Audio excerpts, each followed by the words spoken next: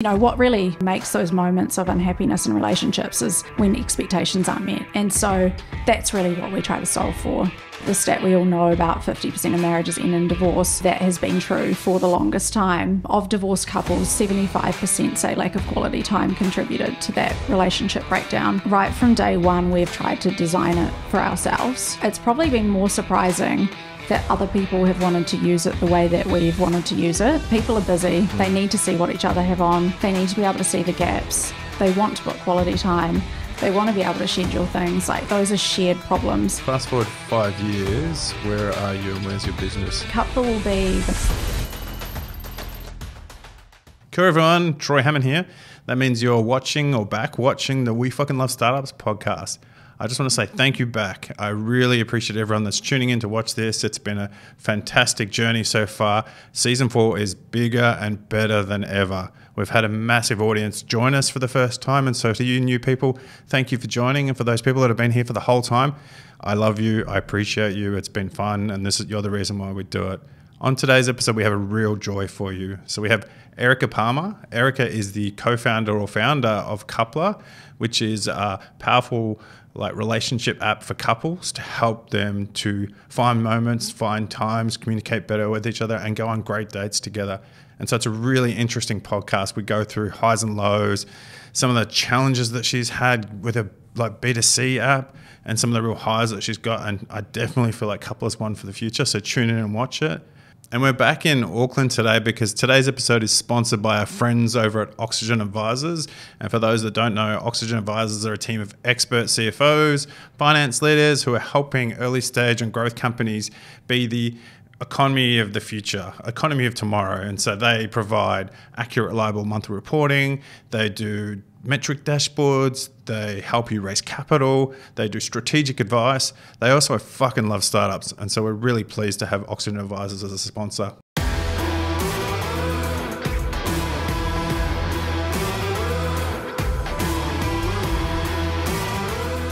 Kia ora.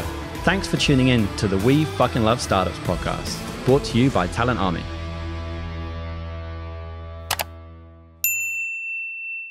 Yours is a bit of an interesting career though, because you've sort of been more finance and BA analysis before sort of startup entrepreneurial world. Did you always want to get into founding a company, or was it? Yeah, I think, my path has been a little non-linear. So I've always sort of had some sort of side hustle going at some point. From an early age? From an early age, yeah. Come on, let's talk about those. What was your worst side hustle as a young kid? My worst side hustle as a kid was making handmade jewelry and selling it on Trade Me. That's good. Before the days of eBay and, online shopping and, well, not before eBay, but before sort of, online shopping was really prolific. I was making these terrible designs and they were actually selling. So, yeah. That was, first business. You can see entrepreneurialism early, I reckon. Like people, my worst side project was I decided in year 7 Melbourne's. What's year 7 like? Year 10, year 9 here, first year of high school, that I was going to make alcoholic gum. So all I did was get gum and pour it in beer and spirits and stuff. How did that go? Didn't go well, and I almost got suspended for selling alcohol. Yeah. So, but it sold. I don't recommend it as a business model. Yeah. But you've now got Cupla, right? And Cupla, Jono and I actually talking about this before, he was like, oh yeah, he's like, often my wife will pop things in the calendar that I need to do and share things, and he was like, well, this is really interesting. And so I'm curious, how did that all come about? How did Cupla, what was the aha moment, I need to do this? Yeah, so my husband and I, so my co-founder is my husband, we were really trying to solve our own problem.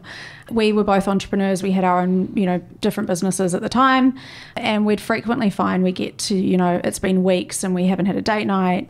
We were like ships in the night at some point. We just couldn't kind of figure out what each other had on. We had a shared calendar, but it didn't talk to our work calendars, and, and various things were getting missed and all the rest of it. And we were just like, there has to be a better way.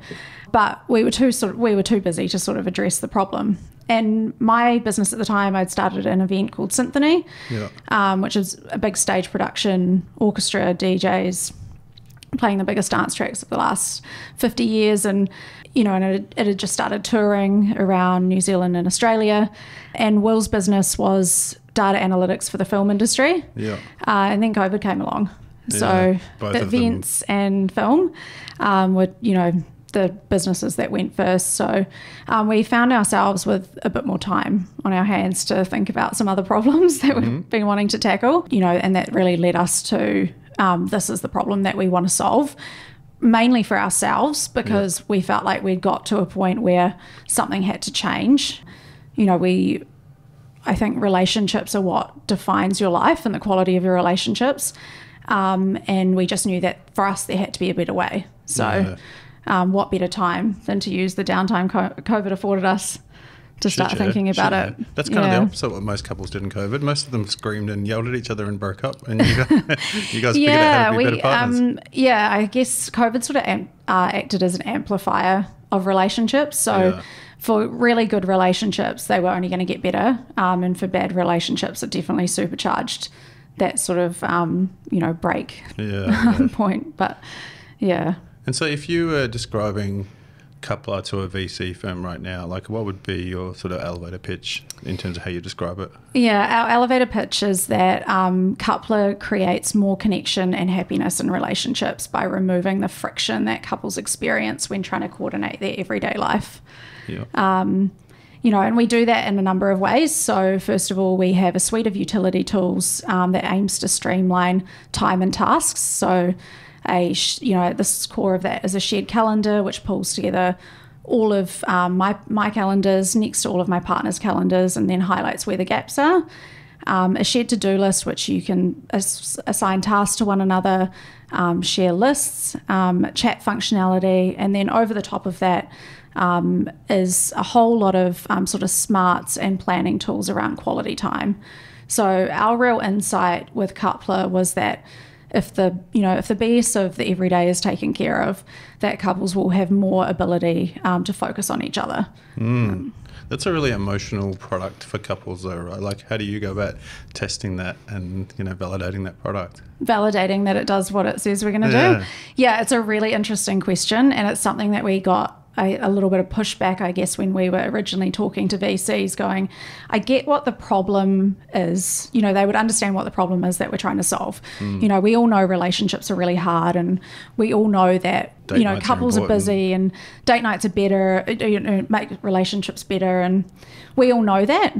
And then they got the product that we were building, but the leap between the product and the problem we were trying to solve was sometimes a little bit hard to get. And it was one of the things where we have to validate that this actually does what we say it does, and that it achieves, addressing the problem. And so end of last year, we partnered with a researcher from the University of Auckland, Dr. Jessica Maxwell. She's actually based in Canada now at McMaster University. But she designed a survey where we asked our users a bunch of questions, really trying to get to the crux of what is the impact that Cupla has had on their relationship. And the results of that came back just astounding and better than we could have ever hoped for. I think 75% of couples say that Cupla has reduced stress and friction in their relationship. That's 70%. 75%. That's huge. Huge. And 70% say that it's increased the amount of quality time that they spend with their partner. And so just on those two data points, we were like, we're validation. On the right track. Yeah, sure. Yeah. And it was such a huge boost for us on our journey. Yeah. So how do you take a product like that to market? Talk me through your go-to-market strategy on that. Yeah. So the beautiful thing about apps is that there's this shop front that is just available to us immediately. And we're built on two platforms, iOS and Android, primarily focused on iOS, but we were in a position where we could just release on the App Store and then suddenly we could be in anyone's hands. And we've got paying customers in 180 countries now, most of which are in the US, so about 60% are in the US, and then the UK and Australia second and third. Why is it so many in the US, do you think? Busier lifestyles? Or? Yeah, I think people in the US are just inherently a little bit more busy. There's a lot more travel for work. People don't think anything of, because the US is so big, people are traveling for work all the time. If you've got kids, the kids are a lot more over-programmed with extracurricular activities. And I think they're a little bit more advanced in terms of using technology for their relationships. So, 40% of all marriages now out of the US have started on a dating app. And so there's that stigma around using technology to help your relationship is somewhat removed. And so I think that it's just resonated with couples in the US more so than in New Zealand. We did actually do a concerted effort to release the app in New Zealand, but on our launch day, the second wave of COVID hit, and we actually got COVID on the day and had to send our entire team home, happy launch day. Everyone's isolating for 10 days. That must be like a metaphoric bird shit being good luck though, right? I'd like to think so. That's how I tried to paint it at the time. But yeah, so I'm not entirely sure whether it was just timing. I think it was, I think it's a bit of both timing and perhaps the market not being quite where it is in the US. But what we've found is like a lot of green shoots coming out of the US in terms of, positive feedback from customers. And so that's just where we're focusing our energy now. Yeah, and I think I'm an Aussie, so I can probably say this objectively. Kiwis and Aussies tended to be a little bit more emotionally stunted, in terms of like doing something better about trying to build relationships. And I think it's coming on a lot faster now with, like, we talked about podcasts off air and psychology, and like people are starting to think about this a little bit more. But it feels like relationships, you only work on them a lot of the time when it gets to a point of friction where you have to, and you're not helping yourself to not getting to that stage. And so this sounds like a product to me that, as a guy who's divorced, would have been a good product years ago, just to like find those pockets and moments and share your life with someone a little bit more. Yeah, 100%. So true. There's a really interesting stat. I mean, we all know the stat around the number of marriages that end in divorce. Yeah. I've actually been through one myself, so and so has my husband. So we were really determined to make, this marriage would be our last. Yeah. Didn't want to do that again. But, the stat we all know, about 50% of marriages end in divorce. That has been true for the longest time. But what we found was really interesting when we were doing our market validation was that of divorced couples, 75% say lack of quality time contributed to that relationship breakdown. And so that really, sort of has exacerbated our reason for being, that we knew that quality time is so important and we had to try and solve that.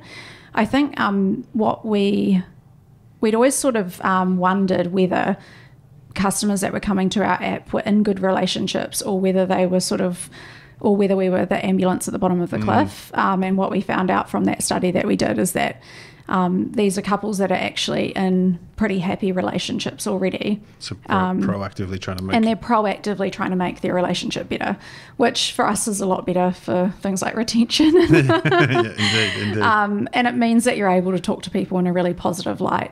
You're not sort of trying to solve these really big, hairy issues that have snowballed. It's really like that proactive approach. Yeah. So let's dig on that. Like, a lot of people that come on the podcast are B2B. This is obviously a consumer app, which comes with a lot more complexity and challenge and different challenges, right? Different challenges, yeah. Is that a space that you played in before, like in the B2C space, or? Well, yeah. I mean, Symphony was obviously a big consumer brand. It's totally different. Yep. But at the crux of it, it was about creating moments and connection with people. Some of the best moments of people's lives are at live events. And for me, that was I always found that moment of connection and that moment where you create a human moment that's memorable and something that's really special between, two individuals or a group of people. That for me has always been a driver. Like, that's what gets me out of bed in the morning. And so I guess in that light, coming into Cupla, it's quite similar. It's about creating that connection between a couple. I think the challenges with B2C tech are different, obviously, to an event. But in some ways, it's, there are a lot of similarities. It's all about I think there are different challenges around getting people to part with their own cash. Yeah. People are, you're not spending a budgeted amount of money. You're spending your own money that you've earned. And so the hurdle to get someone to do that, I think, is quite high. People's expectations on what you're delivering, are just that much higher. And I would never take for granted that we've taken someone's money from them. You want to make sure that what you're offering is real value. And there's a real element of putting yourself in your user's shoes every single day. Like what is the value that they're getting from your product? What are they going to remember you for? What can I do better for them? Yeah, I feel like the motivation is slightly different. Do you use your own app? Yes, yeah, every day. Yeah, that's good. What did you find about using it that you didn't think about at the start? Oh, I don't know. You obviously thought a lot about it, like in terms of what the application was, and there was nothing that surprised you using it? In terms of what surprised me about using it, I mean, I think right from day one, we've tried to design it for ourselves. Yeah. And I think it's probably been more surprising that other people have wanted to use it the way that we've wanted to use it. Oh, good. Yeah, we actually, initially we were working with a separate UX and UI designer, and we ended up bringing that all in-house. And I'm not a designer, but between myself and the engineers, we've managed to sort of design actually out the full app because we've really understood the problem that we're trying to solve. And yeah, we've built it for ourselves first. And then obviously we've been able to validate with our users whether or not it's working. But I think at the core, those core pieces of functionality, they all sort of address really common problems. So people are busy. They need to see what each other have on. They need to be able to see the gaps. They want to book quality time. They want to be able to schedule things. Like those are shared problems amongst, a lot of adults. Yeah, 100%. No, Yeah. definitely so. And so you haven't come from like being a tech founder, right? And No. so what was your journey like getting into being a tech founder? Were you confident sort of going in, or were you? No. No. Wow, I feel we worked with how our app was built was we had all of our sort of the back end in-house, so ex-Movio engineers, and then we outsourced the front end build of the apps, and I'm sure both of those teams were looking at me like I was growing horns some days. It's like, what is that stupid question she's asking? So the learning curve was super steep. Yeah.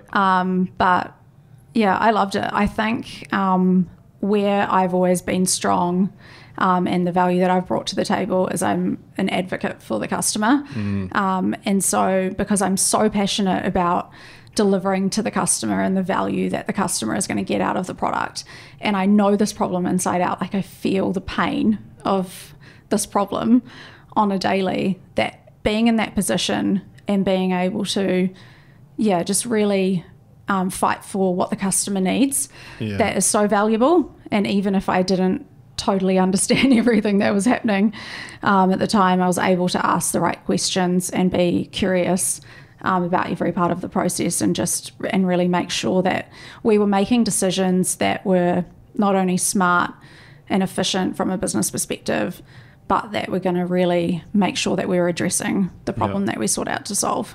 So how far along on the journey are you now? Like, have you pre-capital, post-capital? Like, talk us through. Yeah, so we originally did a friends and family raise back in, what are we now, 2024? 2021. We raised about $1 million to... That's pretty good, friends and family. Yeah. We did have a VC come on as well. Yep. And so that really kick-started, our development journey. We were able to hire a few people and get an MVP out there. Yep. We released 2 versions of the product in market. One was in New Zealand based around date ideas and really connecting couples with experiences. The product was absolutely beautiful. You were able to see all of the latest events that were on, restaurants that you could go to. It would match what was available with when you had date night booked. And what your partner wanted to do, so their preferences. Yep. And you could make a booking end to end in sort of one click. Absolutely beautiful product, but not really conducive with the environment at the time, the dirty C word. And then at the same time... Would you go again with that? Would you push it out again? Yeah, yep. I feel like that'd be in the States especially, like that would go well. We would do it differently. Yeah. The way that we had built it wasn't scalable. The way that we were kind of scraping data together, we had Will's kids and nights and weekends trying to load up all the metadata, and that was just for Auckland. So it was, it wasn't a particularly scalable product. It was beautiful and we learned a lot, but at the same time we had launched this very basic just utility component in the US, and we were starting to see that organically grow without us doing anything at all. So we burnt through that money in about 18 months, and then we realised we needed to do something differently. The product in New Zealand wasn't working. The capital markets had sort of taken a turn for the worst, and we were struggling to sort of raise again because we hadn't really proven what we said we were going to prove. And although we had some really green shoots and we were really optimistic, I guess VCs didn't see it the same way we did, which is often the case. And so we put a paywall over the app, and really doubled down on the utility component globally. We pulled the date feature out of New Zealand, and we started generating revenue. So that was about 18 months ago. The learning curve from when we turned on the paywall to where we are now has just been absolutely huge. How nervous were you when you did that? I don't know if it was nervous. It was we were past nervous. If we didn't do it, we were going to die. So we had to do it, and we were pretty sure that we were right. So it was a case of necessity, but also understanding that I think we've really got something here, and we do think people are going to pay for it. It's always a challenge in apps. I think the tides are turning. Definitely the pay sort of ecosystem in Apple is a lot more advanced than it was, say, 5 years ago. But people do have an expectation still that they get the technology for free, which is it's mind-blowing to me that, how much effort and resource goes into building these beautiful products, and the expectation is that they're free. But we launched that paywall, and then we gradually started to get more revenue. We were able to put in a little bit more of our own capital, and then once we got to a place sort of middle of last year, we did another smaller round with the traction that we had, and now we're in a position where we can sort of tick along indefinitely without needing to raise capital. We've got enough revenue coming in. What we're working on now is sort of the next phase of product. We're calling it, the revolution moment, where we start to create more connection for couples, either to experiences in a more scalable way or to other couples, within their own network. And that's sort of the next phase that we're working on. And the next raise that we do will be all about pouring fuel on the fire rather than keeping the lights on. Well, my mind instantly goes to, as a guy who has, as I said, single, dating apps, right? Like, dating apps are great, but then once it gets to the conversation stage and organising dates and the likes and then going on the next journey, is that a life cycle that you can tap into, like from the apps, from the dating stage to then the relationship stage? 100%. So, and we've had some quite interesting conversations with some of the dating groups. An idea or a metric that the dating groups use for whether they've been successful or not is churn. So if someone leaves their product, they've done their job properly. And we all know Hinge's tagline, the app designed to be deleted. And so, there's a really big opportunity to capture some of that market. And I think it's a really natural progression for people. I'll tell you what you shouldn't do. This is from learned past, is you shouldn't be really, really busy. And when you're trying to organise a date on a dating app, send someone your Calendly, it doesn't go down well. I can tell you that from first-hand experience. Yeah, we were like back and forth trying to find a date, and I was just like, this might work. Here you go. Here's my Calendly. And she was like, I can't believe you just sent me your Calendly. Yeah. And same with Cupla. You might not want to request full access to their calendars in a week. Yeah. We did have that. We tracked deletion requests from users, and we did see that one come through. That a user had asked their new partner to share their calendar, and she dumped him. Yeah, that's awkward. So yeah, I mean, it is typically a product that kind of sits, when the couple have been together for, so I'm assuming sort of 6 months onwards. But I think there's probably an interim step there where you could still use a lot of the functionality, but not necessarily reveal all of your sort of personal details up front. No, indeed. So what excites you then going forward? Like, what are you thinking about now? I mean, I'm just so motivated about our purpose, and the fact that we've had some really solid validation at this point just has been, like the encouragement that we really needed to keep going on our journey. And it's really exciting where we're at the moment, because we've got capital, we've got revenue coming in, we've got a really great team, and we're in a position now where we can kind of take our time and really think about what is next and what's going to change couples' lives and what is going to really add a whole lot of value. I think the sort of core product is, I won't say finished because nothing, software is never finished. Yeah. But it's in a really good place where we know that it works. We know that it's delivering what it needs to deliver. And we've kind of got this window of time where we can start to think about the new exciting features. And, to your point earlier, bringing back date night. Nice. Because, calendar is not this, it's not a sexy problem to solve. Like, no one's going to get excited about that, but it's been really, really important to solve that first, because that's the thing that people use every day. That's the thing that has to be in order before we can start, doing the fun stuff. And I think that's probably what we missed the first time around, was when we released in New Zealand. We didn't really understand that we had to solve this kind of underlying issue before we were able to start to think about the date nights and all of the cherry on the top kind of features. So we're in a position now where we have the luxury to sort of start thinking about those things. And it's really exciting. Awesome.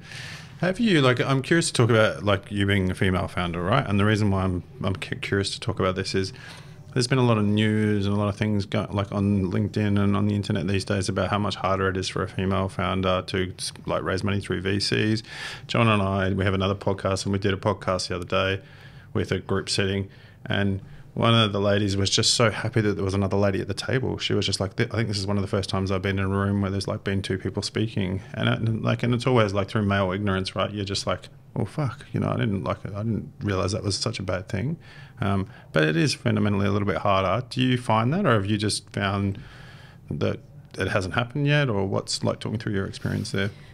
I don't think our experience with raising capital had anything to do with whether I was a female or not. Yeah. I think that it was more to do, we took a lot of meetings. It wasn't, and it's not even necessary they didn't get the product. We took a lot of meetings. We got a lot of no's. It's more because I think when you think about the metrics for consumer, they're really scary. And the New Zealand success story is B2B SaaS. Yeah. And if a VC is understanding that they can't add value, or this is not a space that they've played in before, or I can understand why it's not appealing. Yeah.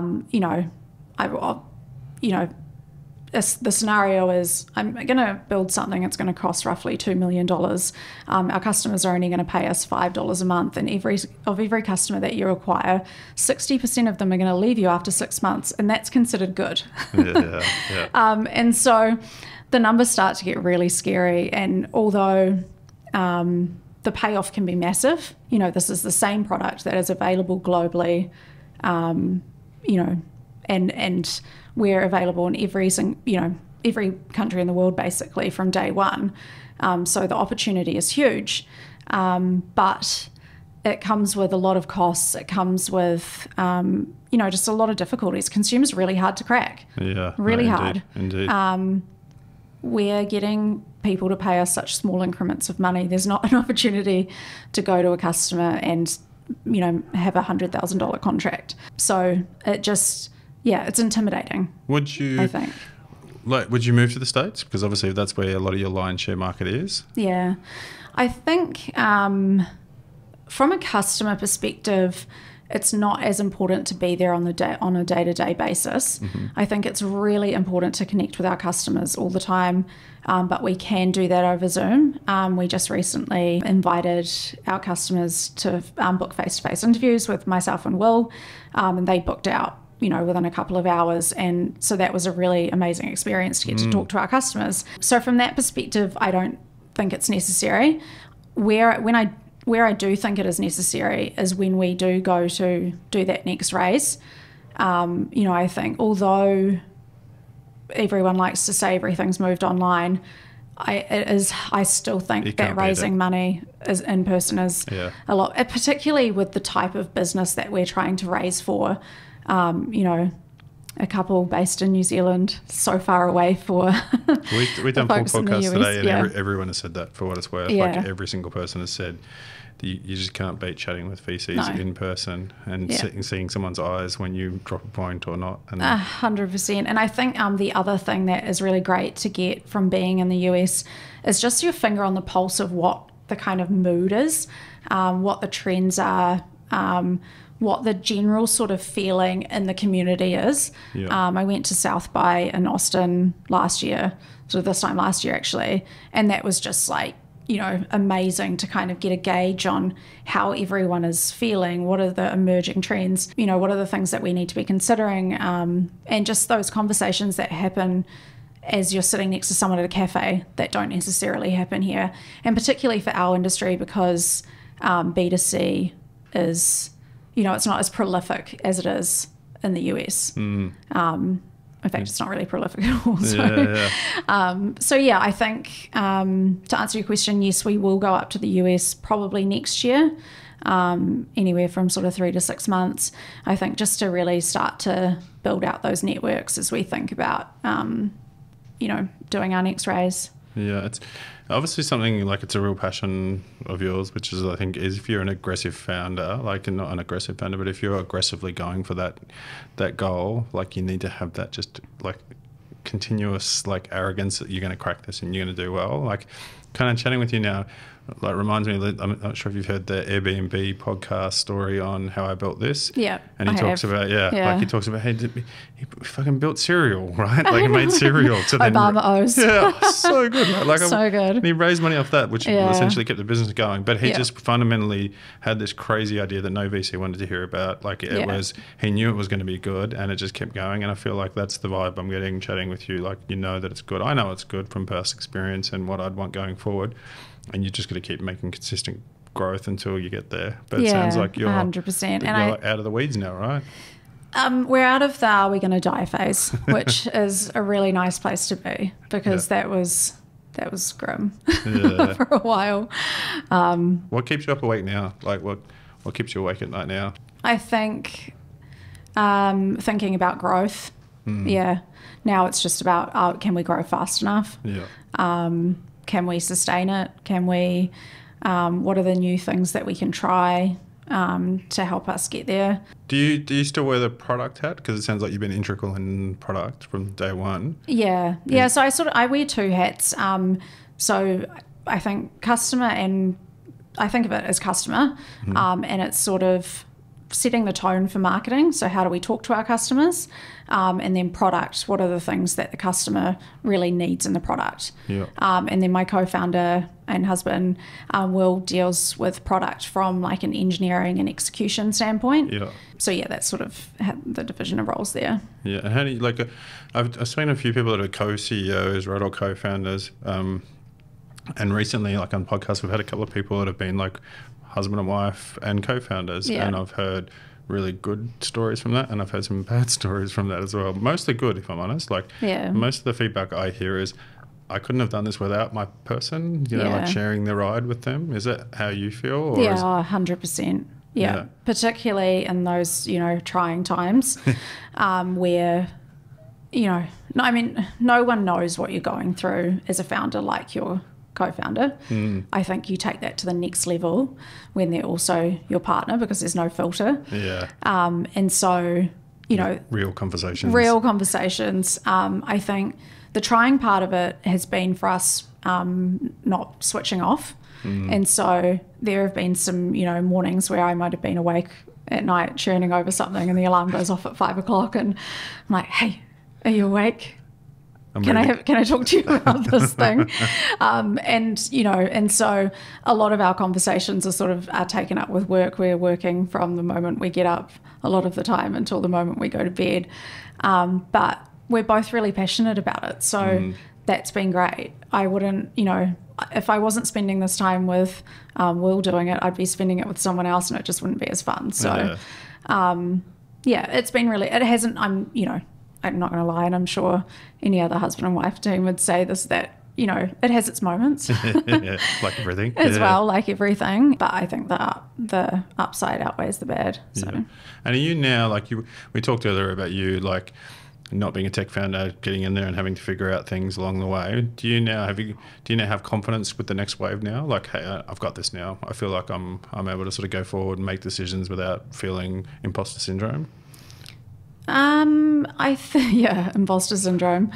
It's a funny one, right? Because does that ever go away? I don't know. Not yet for me. I think you just start to feel it in other ways, because it's like, oh, okay, I can make a decision now about, what we might build next or what we might test. But now we've got all this revenue, and I'm managing this business, and I've got something else to feel like an imposter about. But definitely. And I think as well, I'm not relying on myself to make all the decisions, right? I'm really confident in the people that we've got around us.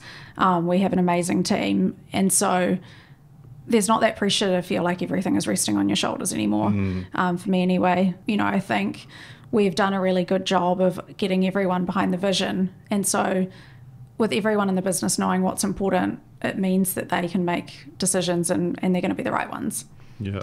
When you're marketing like a consumer product, right, you have to look through a different lens. And so can you get a bit more creative when you're marketing directly to people versus customers versus companies? Or do you have to be really tuned in on what they're looking for? Yeah. Marketing's an interesting one, because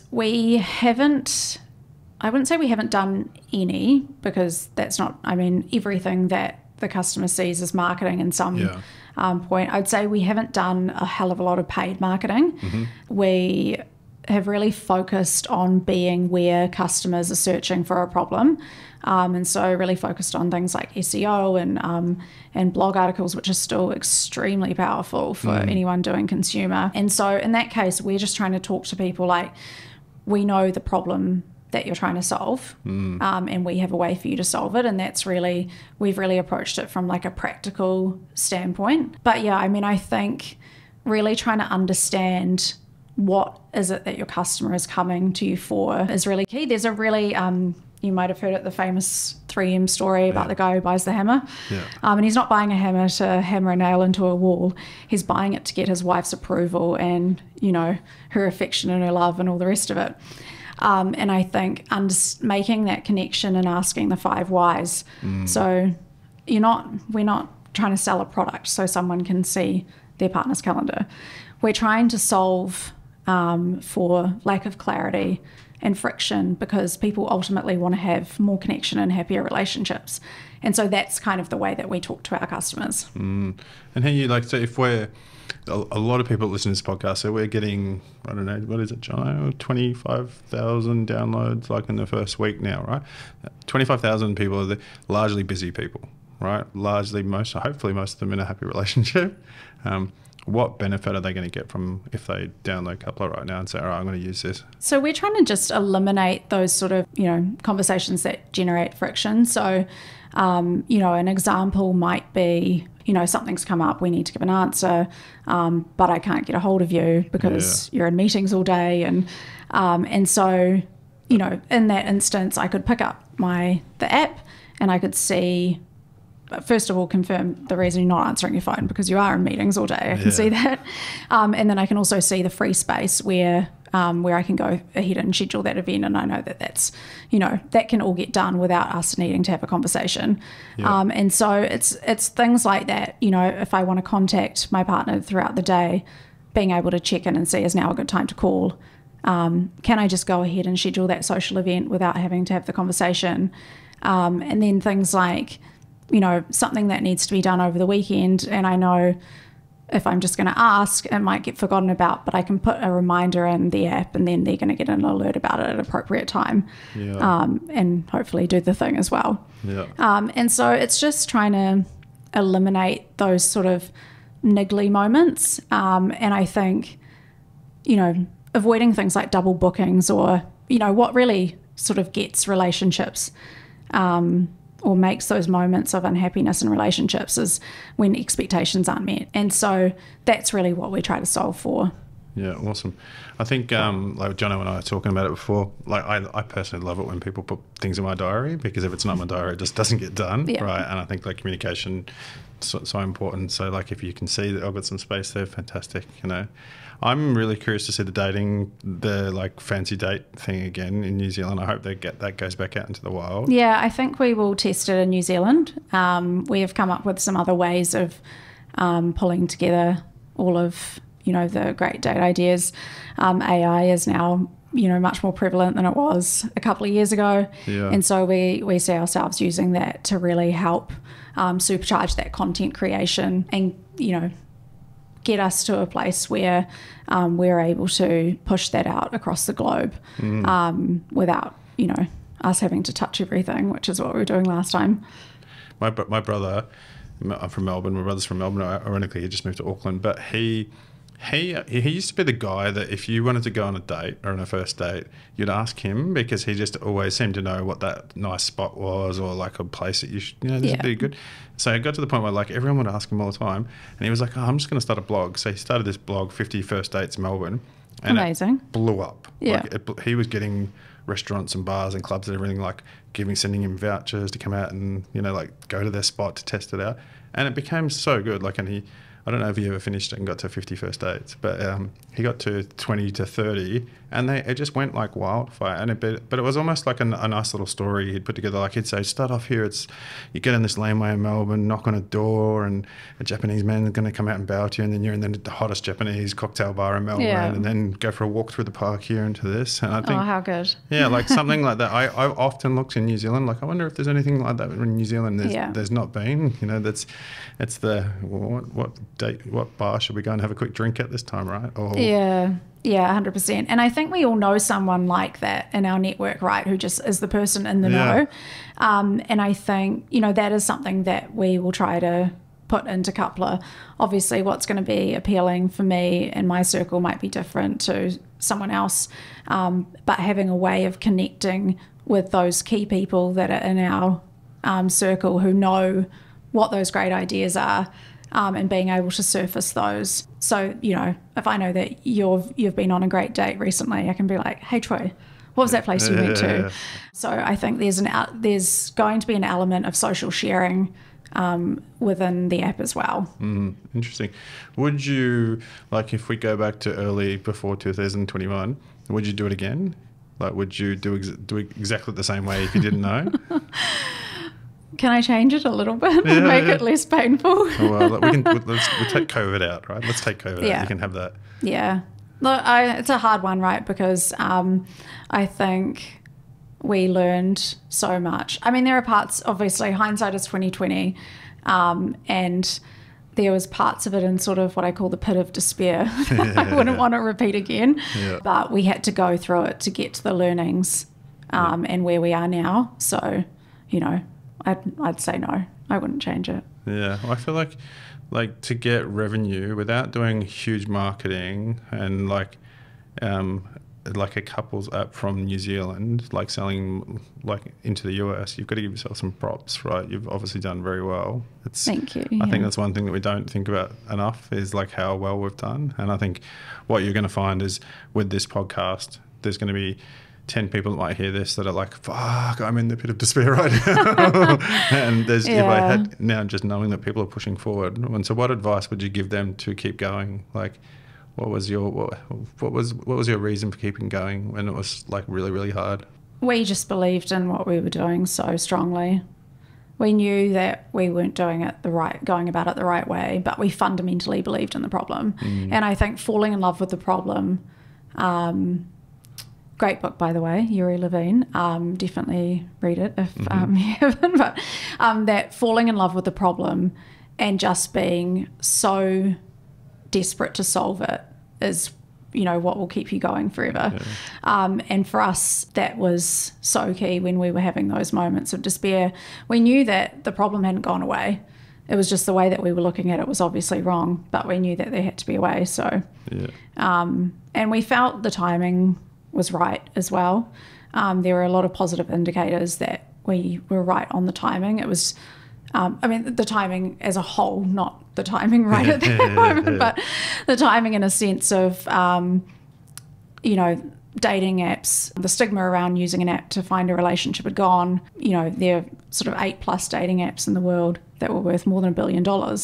And yet there are twice as many people in relationships than there are dating. So it's sort of, everything had started to make sense. And because we were so passionate about the problem, we just kind of knew that we had to keep going. And I think if we'd lost that knowing, that would have been the moment where we threw the towel in. Yeah.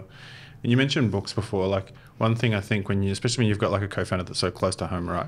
You sometimes need an external mentor or you need external advice, right, to balance what you're getting from like your couple, like you're in your own little bubble, right? Did you seek out mentors or did you seek out knowledge of books or podcasts? Yeah, I'm an avid consumer of podcasts. So I listen to How I Built This, a lot of Tim Ferriss, Diary of a CEO, This Week in Startups. So all of those. And then we had a few books that I just kind of keep going back to. One of them is Hooked.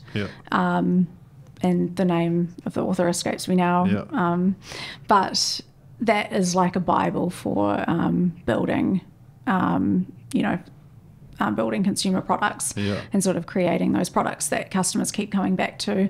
And that Fall in Love with the Problem, again, a great book. There were just a few of those things and podcasts where I got like enough out of that to sort of keep on the journey. And I think as well, really important is to hear stories of failure from other founders as well, because it just really grounds you and, you're okay.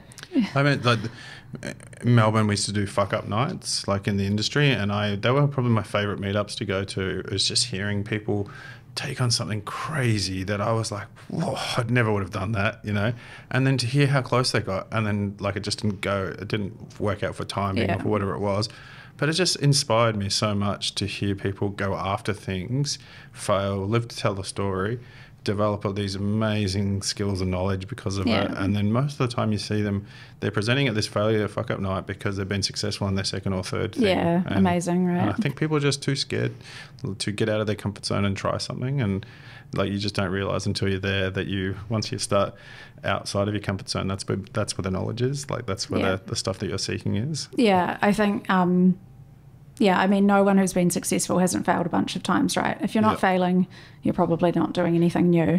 And there's like, I kind of like to think of being in this space where you're just slightly afraid most of the time is probably means you're pushing yourself far enough. If I'm not feeling that kind of ick feeling of like, I just don't know if this is going to work, or like feeling slightly uncomfortable, I know for me, I'm not in the right space. So you're not growing, right? You're not growing. Like you've got to be failing to build, to find out what the thing is. So That's like, I often talk about growing pains, and I'm like, that's because you're growing. That's because it's uncomfortable, and that's because you're pushing past something.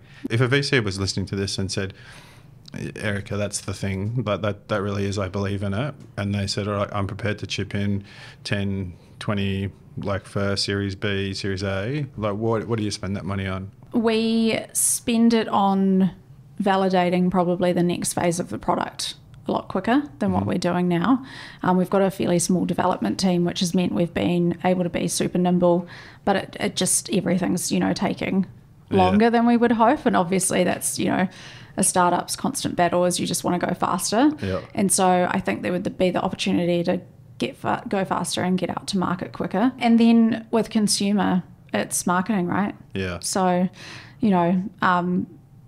these other big consumer brands, they're spending a hell of a lot on marketing, more money than I've ever seen in my life. And so I think when we understood that we had the product where we needed it to be, the plan is always to turn the marketing tap on. But there's a lot of like green shoots or, sort of points of validation that we'd get before we did that, because otherwise you can just be pouring money down the drain. So I think it would be about getting, we want to see evidence of word of mouth growth, and real evidence of like a network effect. And then at that stage, we're going to turn the tap on. Yeah. But it seems like obviously most of it's come through word of mouth so far, or finding it in the right places, right? And so there's definitely, we know that from our customer interviews. People are telling their friends about it, or they're finding out, or some of the people that we interviewed had found out about it from friends. So we've already got that to some degree. We just need to start seeing it at a bigger scale. Yeah, interesting. I feel like it'd be interesting fast forwarding 2 years to see where you're on, like get you back in 2 years to see where it's at now. Like it feels to me you're at the precipice of something that could be really like just blow up really quickly. I hope so. Yeah, so I do too. I think the problem's great. Like the problem you're trying to solve is there, and I think the product, definitely is something that I would use like going forward if I wanted to be in a happy relationship, which we all do. And I think the world is becoming a little bit more like socially aware of like how we need to self-improve, and to be in a great relationship I think you need to be really conscious of like self-improving and looking after each other and supporting each other. And so absolutely. Yeah. What do you think through your research makes for a great relationship?